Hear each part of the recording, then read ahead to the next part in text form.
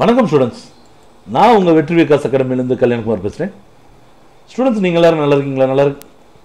நாங்களும் இங்கே ரொம்ப நல்லா இருக்கிறோம். நம்ம எல்லாருமே ரொம்ப நல்லா இருக்கணும்னு சொல்லி எல்லாம் வல்ல இறைவன் அந்த ஆண்டவன்ட்ட வேண்டிக்கிறேன். சரிங்களா?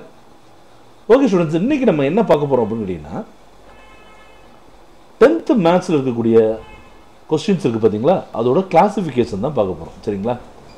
ஸோ கிளாஸிஃபிகேஷன்னா என்ன அப்படின்னு கேட்டிங்கன்னா, எந்தெந்த கொஸ்டின் என்ன மார்க் அப்படின்றது. சரிங்களா? ஏன்னா நியூ புக்குன்றதுனால நிறைய டீச்சர்ஸ்க்கே கன்ஃபியூஷன் இருக்குது.